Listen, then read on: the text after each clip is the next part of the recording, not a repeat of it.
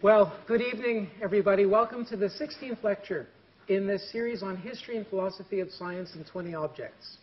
Last month, our object was the bar and Strude rangefinder, which was a bit of optical weaponry from the era of the First World War.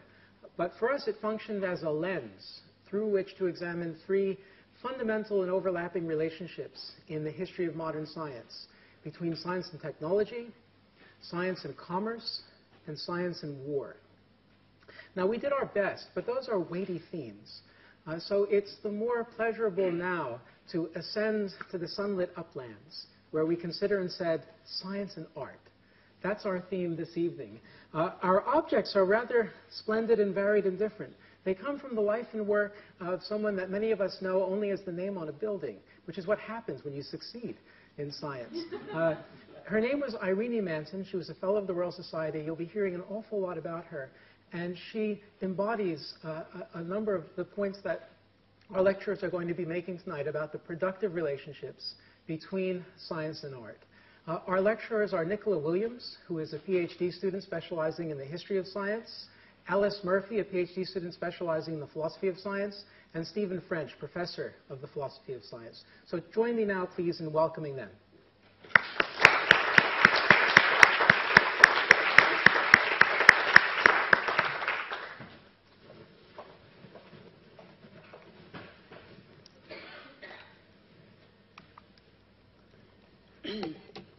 So I'm just going to start with the brief biography on Irene Manton. So this is a brief introduction to Irene Manton and the first half of her career, with a look at her developing interest in microscopy and her first breakthrough cellular discovery. This earlier part of Manton's career is interesting because it maps innovations in microscopy, when scientists transitioned from the world of light microscopy to the subcellular realm of electron microscopy, where it was theoretically possible to see to the atomic level of detail, although in practice this would be some time to come. Irene Manton was a cytologist, botanist, microscopist, art collector and curator. She was an important biologist at Leeds. It was here she made fundamental discoveries about the structure of the cell, and she was already a leading authority in the evolutionary history of ferns. Manton was the first female professor in science at the University of Leeds, and perhaps a UK university, excluding colleges for women, and she was the first woman president of the Linnean Society of London. To recognise her achievements, the university erected a blue plaque in her name outside Botany House, describing her work in discovering the fundamental features of the cell, knowledge widely important in biology and medicine. The plaque reads, "In this building, Professor Irene Manton, Fellow of the Royal Society, electron microscopist, head of Department of Botany from 1946 until 1969, made fundamental discoveries in cell structure, including 9+2 and Golgi function." Here we'll talk about the 9+2 in the early 1950s. The work on the Golgi body of the cell came later in the early 60s. So this is Botany House, where the plaque is erected, situated on campus. It's the building where Manton worked and also where she placed paintings of well-known artists upon the walls, including the laboratory for the appreciation of students and staff. My colleague Alice will tell you more about this. So this is the Irene Manton building, also in recognition of her achievements. The building is situated next door to the Asprey building after William Asprey, the Leeds biophysicist.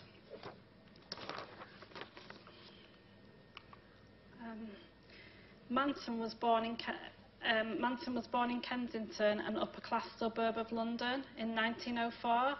Her father was a dental surgeon and her mother an embroideress and designer of French aristocratic descent, so she's from quite a posh background.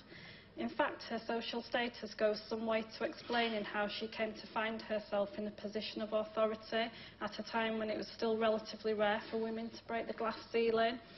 This and her personality, Manton was known to be a force of nature who did not suffer fools gladly.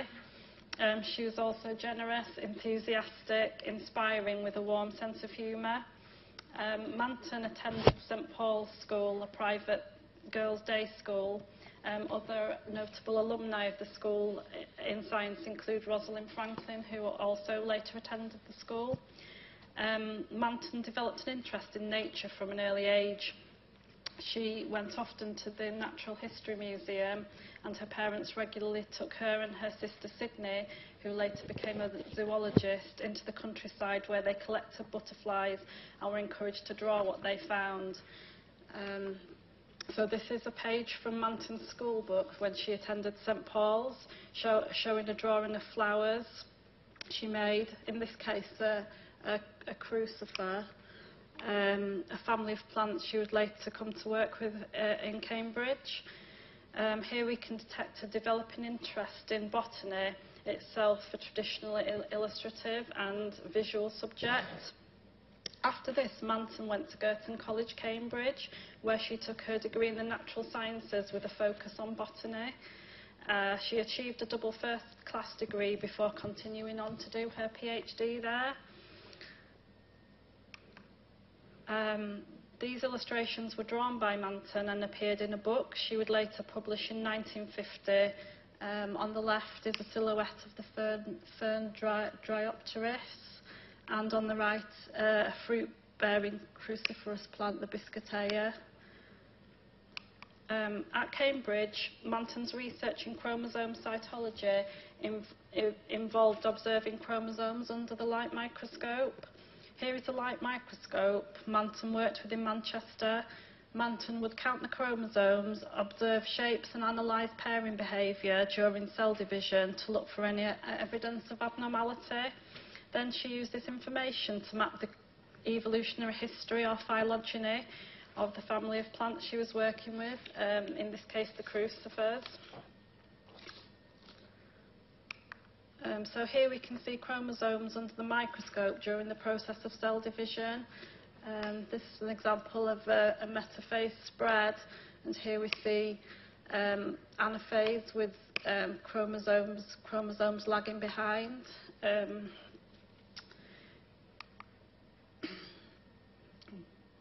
In 1930, she gained her first post as assistant lecturer, then soon after lecturer at the University of Manchester, where she stayed for 16 years. Continuing to work with chromosomes, she started working with a different group of plants, the ferns, and she developed an interest in chromosome structure. These images of the chromosome structure were published in the journal Nature in 1936. Her interest continued alongside innovations in microscopy, which enabled biologists to see further inside the cell. During the war, she used a more powerful microscope, the ultraviolet microscope, to look at chromosomes, and at this time she dreamed of using the Electron microscope, which had been invented in the 30s but was not yet widely available in the UK. After the war ended, Manton was invited to a professorship at the University of Leeds on account of her scientific achievements in phylogeny and also her innovative work on the spiral structure of chromosomes. Throughout her career, she continued to work on fern phylogeny and developed ambitions to map the fern flora in various places across the globe. When she became interested in the Chinese flora in the late 1950s, it spurred an interest in Oriental art and other ways of looking at nature. Again, my colleague Alice will tell you more about this. This is Manton on the front row. Behind her, a colleague, Reginald Preston, and I think on the table there's a copy of this picture, and there's a key underneath if anyone's interested in looking through that later. Manton didn't at the time continue to work with chromosomes, which were fiddly to prepare and difficult to view under electron microscopy. She instead switched to another type of fibre, the cilia or flagella, which was easier to work with. Manton was involved in obtaining the first electron microscope for the botany department, the Philips EM100, a transmission electron microscope, which was installed in 1950. In transmission electron microscopy, the electron beam passes through the specimen and is viewed on a phosphorescent screen. My colleague Stephen will tell you more about this. As you can see from the slide, it was shaped a bit like an office desk. At the time, it was the only botany department in the world to have an electron microscope. It was using this instrument that Manton discovered the classic 9+2 structure of cilia in a plant cell. This iconic image is taken from the front cover of Manton's 1950 book, Problems of Cytology and Evolution in the Pteridophyta, and is symbolic of the beginnings of her career in analysing the fine structure or the sub-light microscopic structure of cells. This is a plant sperm cell where you can see many hair-like structures, the cilia. The cilia contain a core bundle of fibres, now known as microtubules. Many cells contain a single non-motile cilium, while others contain large numbers that perform repeated beating movements. At this time, it wasn't possible to view the internal structure of cilia intact, and details could only be viewed in 2D using the transmission electron microscope. Manton's achievement, therefore, was to describe the internal structure of the cilia pictorially and in three-dimensionally. Manton built on her extensive knowledge in microscopy and used the light, ultraviolet and electron microscopes together in conjunction to make the discovery, which she then published in 1952. Because Manton was an evolutionary botanist, she surveyed the structure in a range of organisms, from tiny algae to the cells of larger plants, mosses and ferns. She discovered it to be a common structural feature of plant cells in general, and therefore, and before long, other researchers discovered it to be common to animal cells too. It became possible to capture a two-dimensional cross-section of the 9+2 with electron microscopy around 2 years after Manton first described the composite structure in plants. In this slide we can see a cross-section of the structure, 9 microtubules surrounding a central pair of microtubules. The Leeds Botany Department had an international reputation in electron microscopy in the 1950s, and Manton and colleagues continued to make further discoveries in cellular structure. In 1961, she was elected Fellow of the Royal Society, along with her sister, fellow scientist and zoologist Sydney Manton, who was elected in 1948. They're the only two siblings to have achieved such a fate. To celebrate this fact, the two sisters have a crater on the planet Venus named in their honour. In addition to this, and the recognition she later received from Leeds, she received many accolades throughout her career, including awards from the Linnean Society of London, honorary membership of learned societies, for example, the Royal Microscopical Society, honorary degrees. The slide shows Manton at her honorary graduation ceremony in Lancaster with Barbara Colson, a friend and colleague from her days at Manchester. My colleague Alice will now talk about representation in art and science.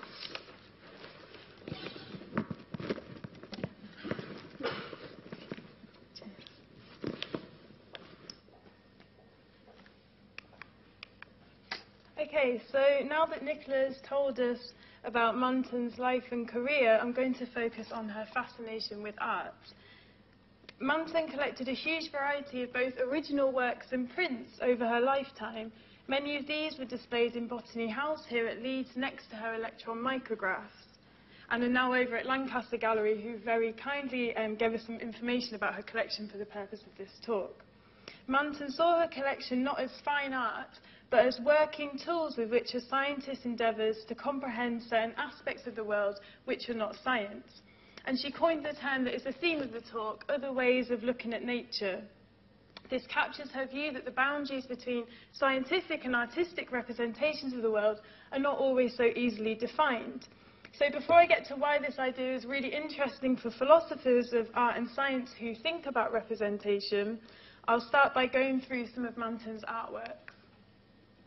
So she had an interest in the ways in which Western artists had appropriated themes and styles in non-Western art in the late 19th and early 20th centuries, particularly Japanese and Chinese art.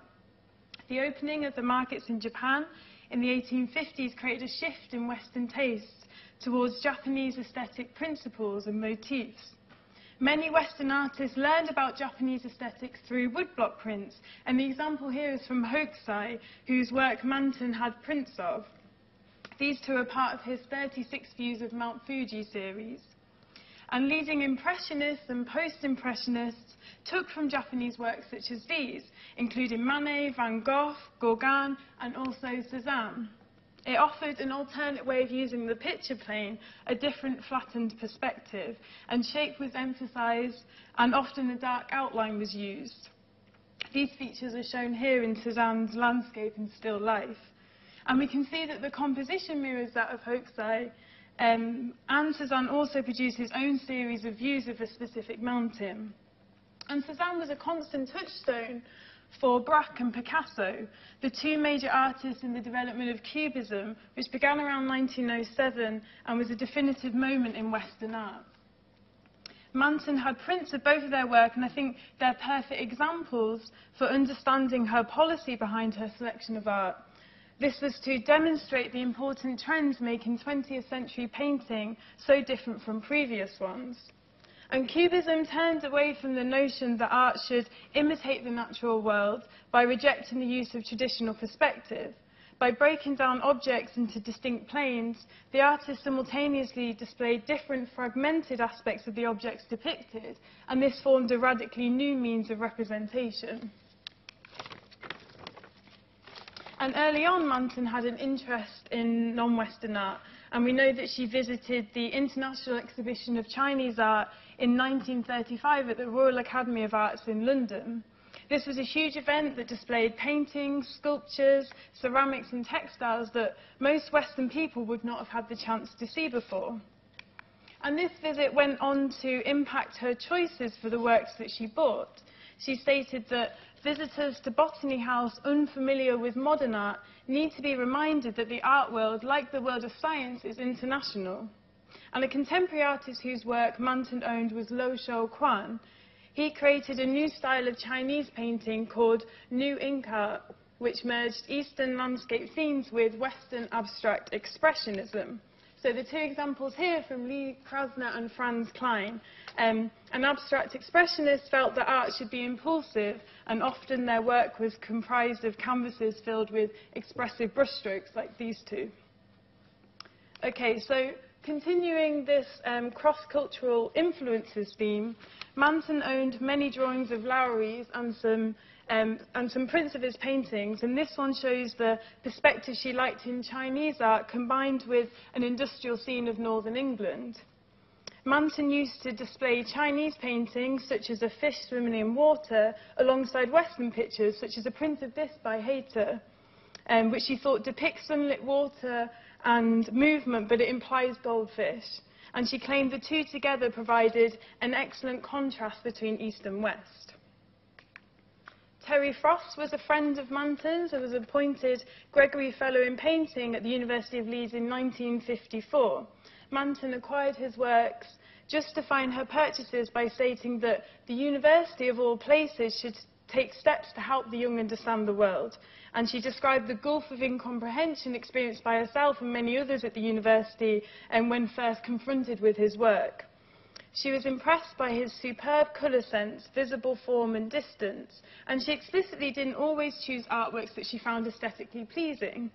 This was because, she stated, "I felt and feel that you like what you understand and you understand what you know." And for the final example of Manton's artworks, we have here Matisse's Snowflowers, which she had a print of and is now part of her collection over at Lancaster Gallery. This was hung next to an electron micrograph, which Manton explained was because it depicted similar forms to Matisse's work. In the late 1940s, Matisse turned almost exclusively to what he described as cutting directly into colour or drawing with scissors, which was the process of producing his cutouts. He would cut brightly coloured painted sheets into a variety of shapes, including plants and animals, and then arrange them into lively compositions. And Manton recalled how one visitor to Botany House once mistook this work by Matisse for one of her micrographs. He was shown a photograph of plant mitochondria next to this cutout and left muttering about the mad professor at the University of Leeds who colours her micrographs, cuts them up and sticks them onto bits of paper. Okay, so now that we know a bit more about Manton's collection and her interest in art, we can return to her term other ways of looking at nature and her view that art, like science, is a tool for comprehending the world. She used this phrase in her piece called The Origins of the Collection. This was a guide to the art displayed at Botany House and was written in 1967. And a shared sentiment can be found in what's considered one of the most important texts in 20th century analytic aesthetics, which is Nelson Goodman's 1968 book, Languages of Art. Goodman argues, the arts must be taken no less seriously than the sciences as modes of discovery, creation, and enlargement of knowledge in the broad sense of advancement of the understanding. And many of us, I think, will agree that at least some art has the capacity to increase our knowledge or understanding. And we can maintain this without thinking, of course, that this is art's sole purpose. So we value artworks for their beauty or their emotive appeal or their artistic creativity. But engaging with works of art, and especially great or challenging works like the ones that Manton owned, provides the opportunity to explore new ways of seeing the world and to understand our place within it. But we need to ask, in what way can art cultivate insight? And given the differences between art and science, can it truly be said that art teaches us in a similar way to science? Well, to think about this question, we need to look at the notion of representation, which is a key commonality between these two practices and one that philosophers have been exploring. So science increases our knowledge of the world through representations. Theories and models like the double helix model of DNA or the general theory of relativity and the Bohr model of the atom represent their subject matter. Models and theories allow us to discover and learn about features of the objects and systems in the world that they stand for. But does representation cover the same idea in the case of art as it does in the case of science? An initial worry might be captured by saying that science is a practice that aims at truth, whereas art distorts and therefore cannot convey any insight. In the Republic, Plato attacks the idea that we can learn from art, stating that the art of representation is something that has no serious value. For Plato, art has the power to corrupt and distort our knowledge because it appeals to our emotional capacities rather than our rational ones, and more importantly, it takes us away from truth. And it was for this reason that Plato thought that painters, sculptors, and poets should all be banned from the ideal state. He thought that artist representations serve only to mislead. But Catherine Elgin, a philosopher at Harvard University, points out that representation in science often requires intentional departures from resemblance to what's being represented as well. Scientific models and theories involve distortion and simplification. So scientists talk of frictionless planes or perfectly rational agents in economic models or ideal gases. And therefore, they deviate from the way the world truly is. So if this is okay for science, then Elgin claims this is also okay for art. And this isn't merely heuristic either, it's an indispensable part of acquiring scientific understanding. So this is captured nicely when Elgin, with reference to William James, states, "To replicate reality would simply be to reproduce the blooming, buzzing confusion that confronts us. What's the value in that? our goal should be to make sense of things, to structure, synthesize, organize and orient ourselves towards things that serve our ends. So to understand how Elgin thinks this is done, we need to turn to hers and Goodman's term, exemplification. So a simple example of this are paint sample cards. They exemplify the property of interest, which is the colour of paint, in the following sense. They both have and refer to that property. They're used to represent what your wall will look like if you choose the corresponding paint colour. But the sample card doesn't exemplify all of the features it possesses. Exemplification is selective. The properties exemplified depends on the context within which the sample is being used. So colour and a matte or a glossy finish are relevant to the systems used when you're decorating your wall, but not the size and the shape of the card. And exemplification plays an important role in representation. So, sorry, you need to look at these for a minute. So the reason why I'm showing you these is because political cartoons or caricatures are a great example of what Elgin has in mind when she argues that successful representation often requires a departure from resemblance. So here we have a picture of President Donald Trump, represented as a giant angry baby, and a picture of Theresa May represented as a dragon. So focusing on the Trump example, the picture portrays him as immature and temperamental, and this is done in the following way. So the picture shows us a baby, and this representation, metaphorically rather than literally, instantiates an array of baby properties, and among these, immaturity and being temperamental or prone to tantrums is highlighted. And so the picture exemplifies these properties. They instantiate them and they refer to them. And finally, these qualities are attributed to Trump himself.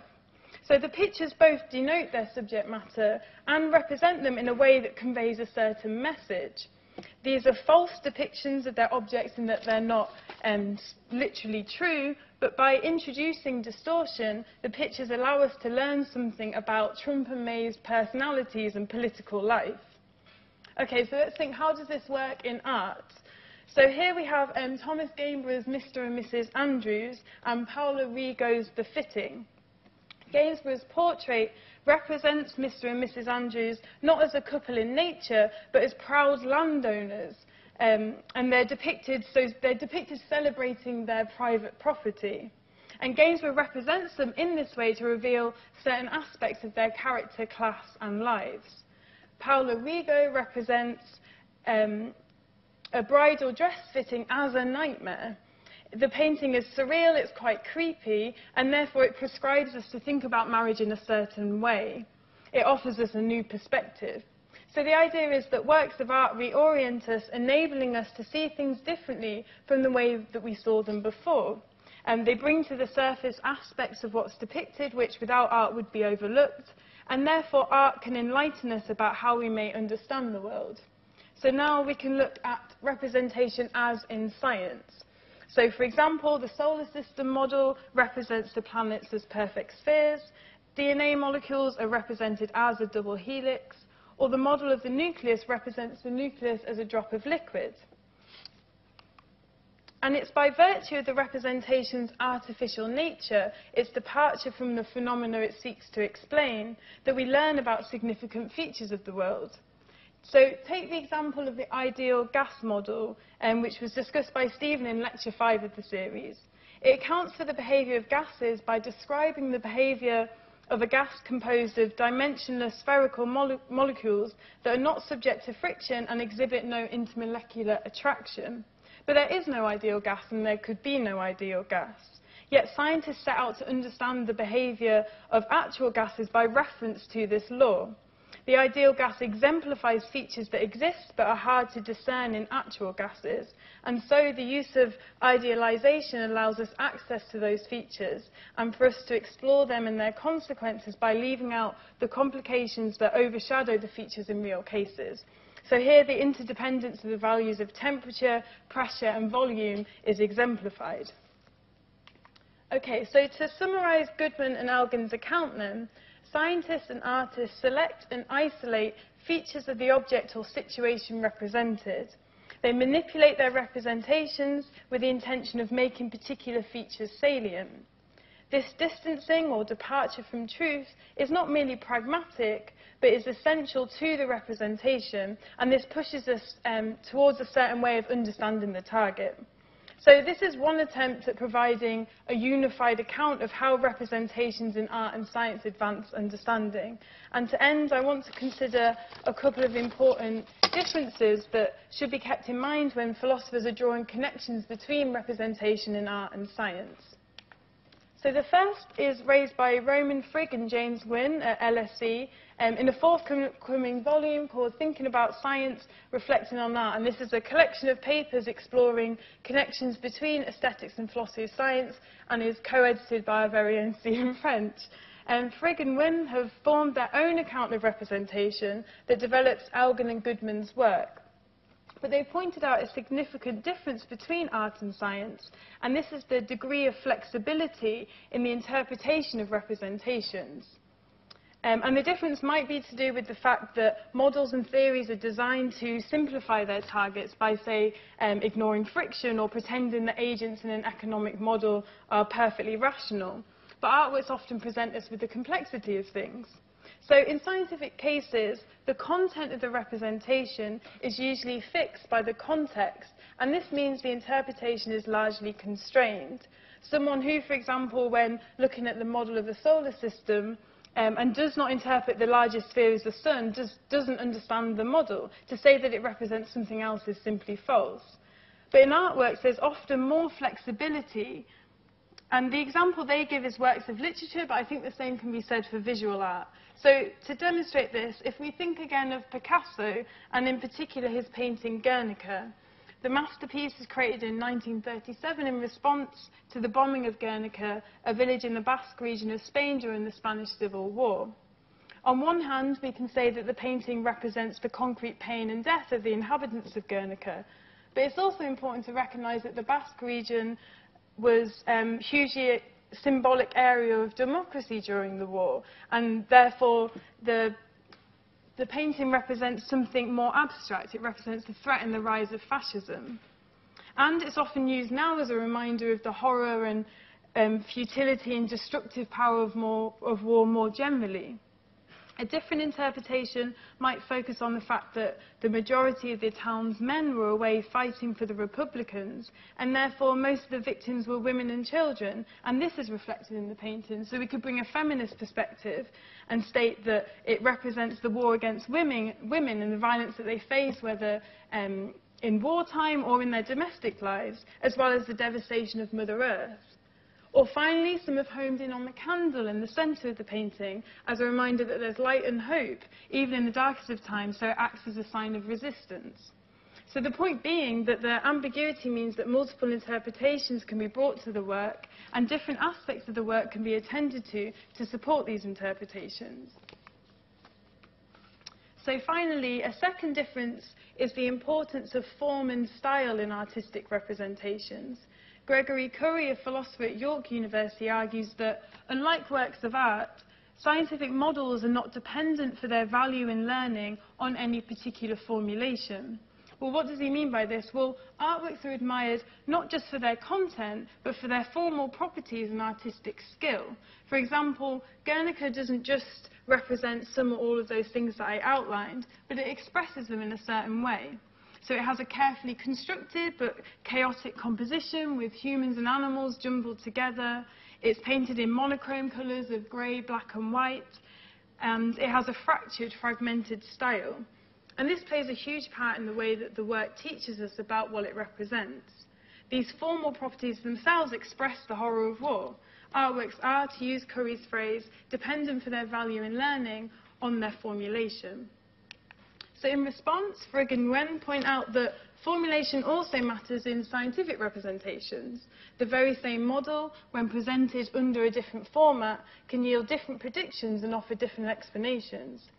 And further to this, it can be argued that it's worth paying more attention to the aesthetic considerations that scientists make when forming their theories and models, and how the formal properties of the representation alter and improve our understanding and therefore contribute to the theory or model's representational success. This is an issue that Milena Ivanovas looked at in a recent Philosophy Compass article, and a little plug here, it's the theme of a philosophy conference we're having here in July called Aesthetics of Science, which is organised by Milena and Stephen, and Catherine Elgin is one of the speakers. So the thought is that the importance of form and style is a matter of a difference in degree rather than in kind. But still, I think there are important dissimilarities that need attending to when highlighting commonalities in representation in art and science.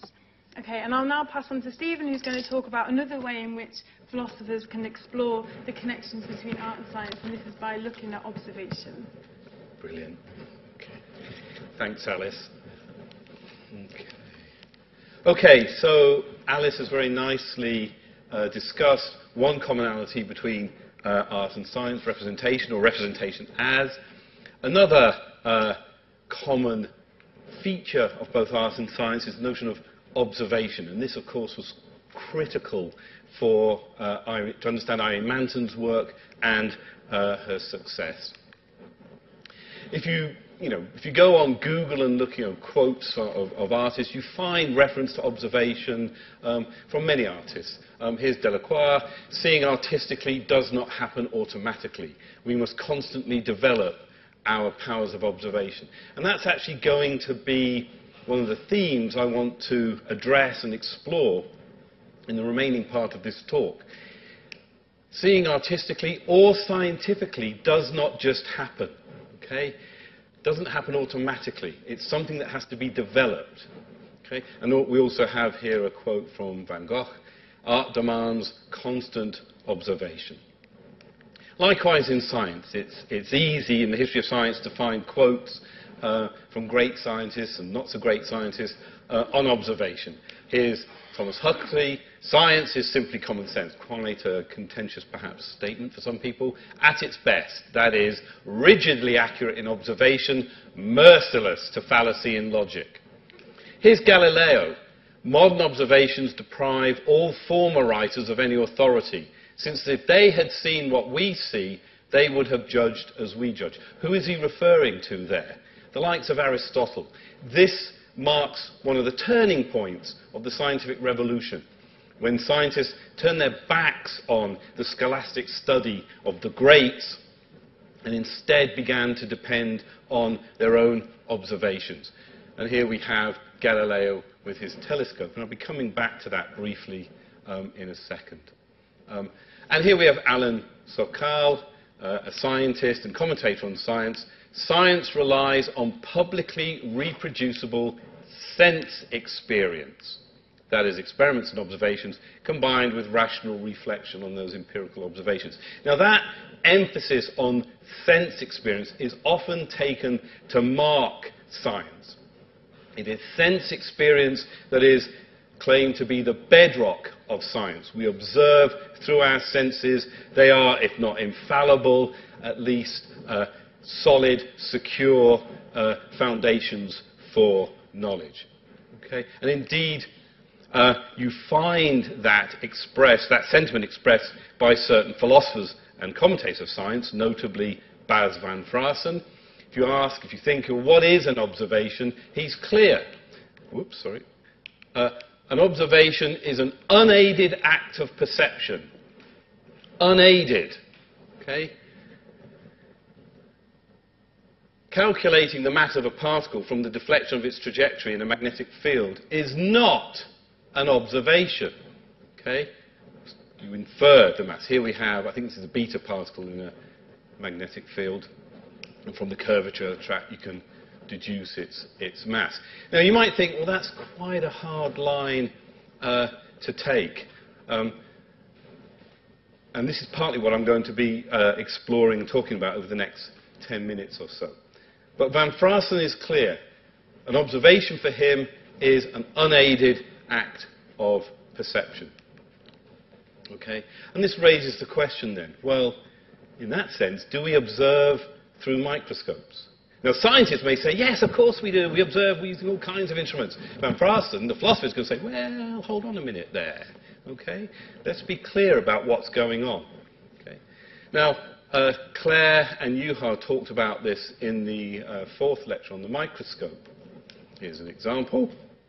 In the earlier slide, I had a picture here of Hooke and his sort of very elementary microscope. And here's one of the things that Hooke observed, the flea. Beautiful drawings that Hooke produced. And you might say, well, hang on a minute.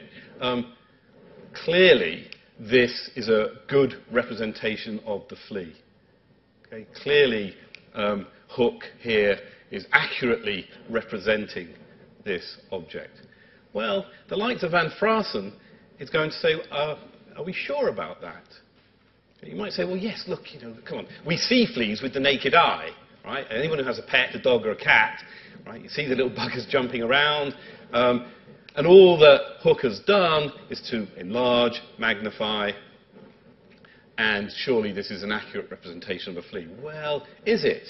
I mean, can we be sure that these features are actually there on the flea? Can we be sure that everything here is a property of the object? It's not introduced by the instrument. Can we be certain of that? Oops, sorry. And this is an important issue. I had the image of Galileo and the telescope, and there's a famous story about Galileo. When he first started observing the moons of Jupiter through the telescope, his colleagues at Padua were supposedly skeptical of his observations. And they're typically, in most sort of popular histories of science, they're typically dismissed as fools, Aristotelians, buffoons. How could they possibly dismiss these observations? But they had a good point, because they asked Galileo, OK, interesting. Can you tell us how this instrument of yours works? Well, no, not really, says Galileo. Because he didn't have a theory of optics. We didn't have a viable theory of optics until much later with the likes of Huygens and others. Okay? So he wasn't able to appeal to a theory to be able to justify his claim that what he was observing was actually out there. And so Van Fraassen continues this perhaps hard line and says, actually, on his view, right, microscope observation, because it's not unaided perception, it actually doesn't count as observation. A microscope image, he said, is a public hallucination. Again, you might think, oh, dude, really, that's kind of it's a strong line to take. What does he mean? Well, it's public. He's not saying it's subjective. It's intersubjective. We can all agree on, have a look in the microscope. Oh, yeah, it's a flea. Look at that. Oh, right, we can all agree. But, he says, it is not the case that what we are seeing, the image, is necessarily or clearly or straightforwardly an accurate representation of some object. And he likens this to rainbows. Right? Rainbows aren't an image of some object. Sorry to tell some of you, perhaps. There's no pot of gold, there's no beautiful arc actually out there. It's just light reflected through drops of water. Now, I suspect that many of you, particularly with a science background, are kind of skeptical of Van Fraassen's claim, and you might think along these lines. I think Juha touched on this. You might say, look, there's a continuum here. There's a spectrum on which you have the eye and the optical microscope, right? They both appeal to or involve the same part of the electromagnetic spectrum, the visual part of the electromagnetic spectrum. And they both rely on more or less the same processes. It's the eye, you've got a lens, light comes through the lens, it's refracted, and creates an image on the back there, on the, what do they call it? I don't know. Retina. There you go.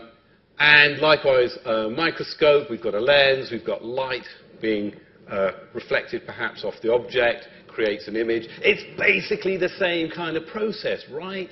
So appealing to that continuum, we might want to say at least through this kind of microscope, an optical microscope, there is a continuum. We can legitimately claim we are observing something. We're observing objects. We're observing. Hooke was observing the flea. Likewise with the telescope. Galileo was observing the moons of Jupiter. There's no difference in kind between what's going on there and what's going on with the naked eye. Okay? So what happens when we move on to Manton's observations? And here we have a nice image of her ultraviolet microscope. This was a tricky beast to operate. It's the first thing I want to say about it. Okay? It involved both light and the visual part, electromagnetic spectrum, and the ultraviolet part. It was very difficult to use, to get sensible images from. I think this was the one where the cables would overheat and things would burn up, and it was very tricky. But here, as Nicola has already presented, is one of the images that Manton produced with this beast. Okay, and here we have the cilia. And here we have, well, what are those things? Now, are they actually there in the cell, or are they an artifact of this device? Manton herself was concerned about this. Okay? And notice what she says, that they are genuine structures and not a diffraction pattern or flare caused by the cilia being out of focus is proved, among other reasons, by their attitudes. In many places, they diverge widely at the end of the bundle, an appearance which contrasts totally with the strongly marked parallel lines that a cilium genuinely out of focus actually displays. Okay? Notice what she's doing there. She's not saying, yeah, what you see is what you get. She's not saying, yeah, that's clearly what that image does is represent straightforwardly the object out there. She doesn't say that. You have to put some work into it, right? You need to be basically guided through the image. And she notes this concern. How can we tell that these structures are genuine or not? Okay? It's not just a matter of passive observation. Okay? Oh, sorry, yes. And the second point to note, already we're beginning to swing away from that continuum of vision. Okay? We're beginning to move away from the visual part of the electromagnetic spectrum. She's using ultraviolet light. Even more so once she turns to the electron microscope. Constructed by Ernst Ruska in 1933, I think here's an early example. Theory suggested by Hans Busch in 26, basic idea. Instead of light, use electron beams. Instead of glass lenses, use magnetic fields to act as lenses. Okay? It's analogous to light and glass lenses, but the processes are quite different, of course. Okay?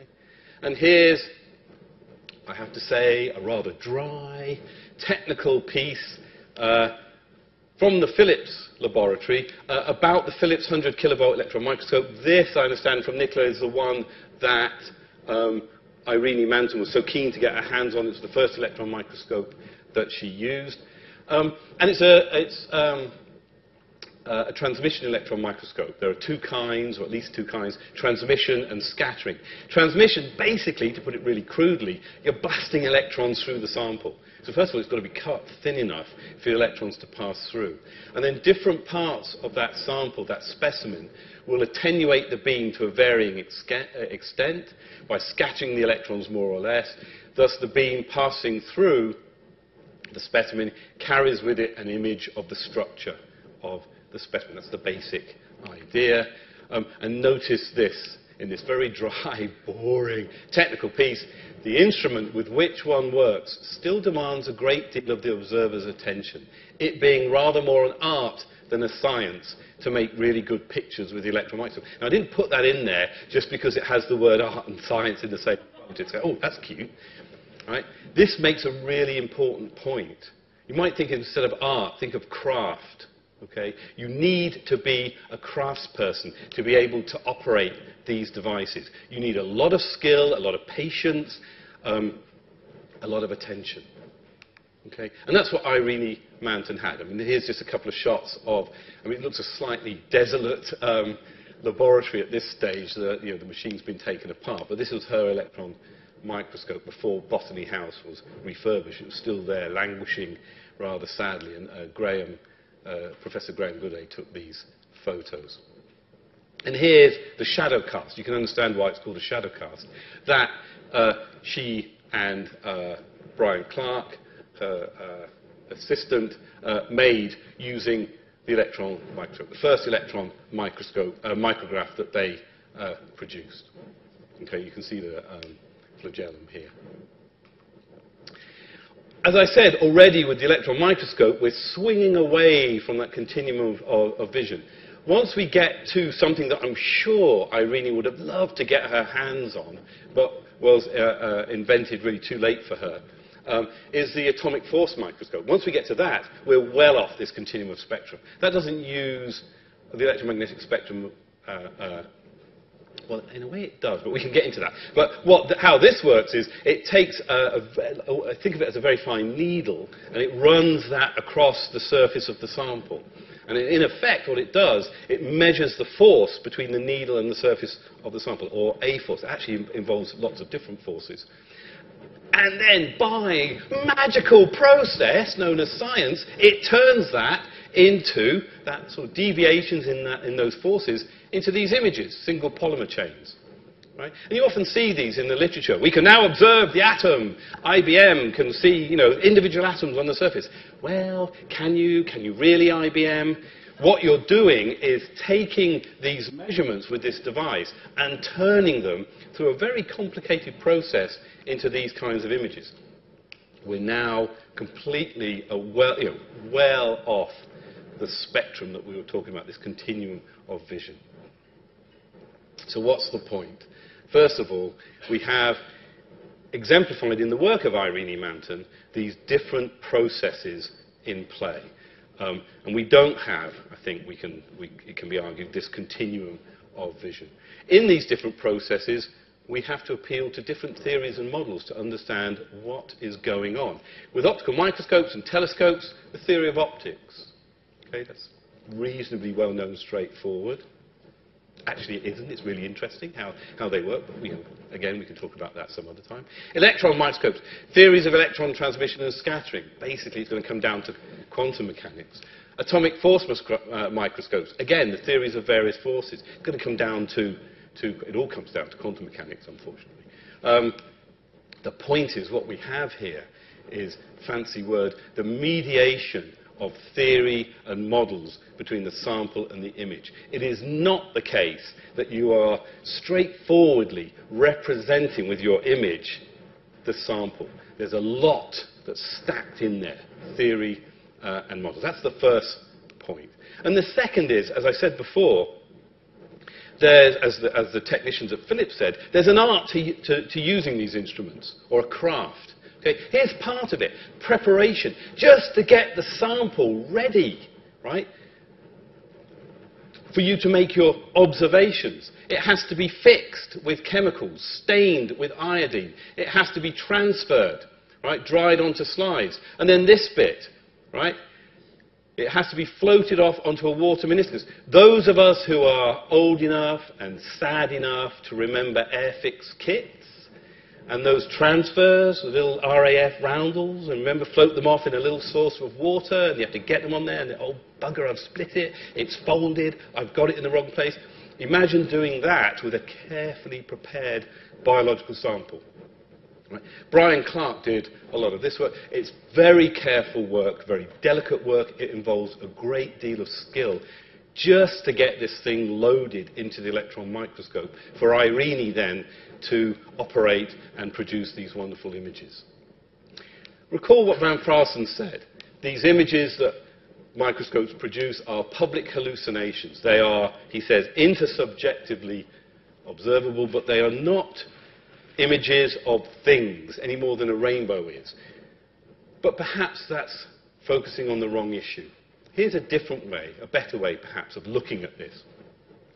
Ask the question, what does the content of the images amount to? And here, Otavio Bueno, a former PhD student of ours here at Leeds, makes a nice distinction between what he calls the object-oriented component, what the image is about, and the experience-oriented component, what the image is like. Okay? Here's famous Picasso painting, Portrait of Dora Maar, his lover and muse. Object-oriented content, what's it about? It's about Dora Maar. Okay? Experience-oriented content, this is what Dora Maar would be like from a cubist perspective. This is an attempt to capture the three-dimensionality of Dora Maar.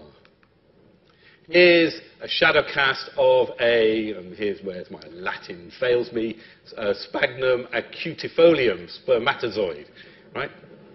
That's what this image is about, with all the cilia. Okay?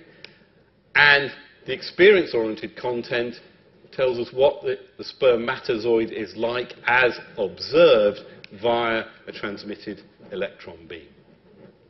Okay? How do those two aspects of the content of the image, how are they brought together? How do they come to be related? Again, fancy kind of philosophical terms, by negotiation. What does that mean? By practically negotiating the mediation of theory and models that lie between them. You've got to understand the theories and models involved. You've got to understand how the instrument works. You've got to be able to justify your claim that this part of the image represents that part of some object. But this other part doesn't. Right? It's not a straightforward process. It involves a lot of toing and froing, a lot of iteration. In the case of Picasso's painting and Manton and Clark's images, the upshot is that you may then be able to justify the claim that certain relations in the image represent, going back to Alice's part of the talk, represent certain relations in the object or the sample. And Manton, Irene Manton, was brilliant at doing that. She was brilliant at negotiating, as it were, that process. And Brian Ledbetter, in his obituary, says she had a flair for visualizing and interpreting structural images, an aspect of her personality that also attracted her to the interpretation of Oriental and abstract art, which she collected. And here to finish off, is just another beautiful image that Manton produced, and then some sculptures inspired and produced by Austin Wright, inspired by her images. And I'll leave that there. Thank you very much.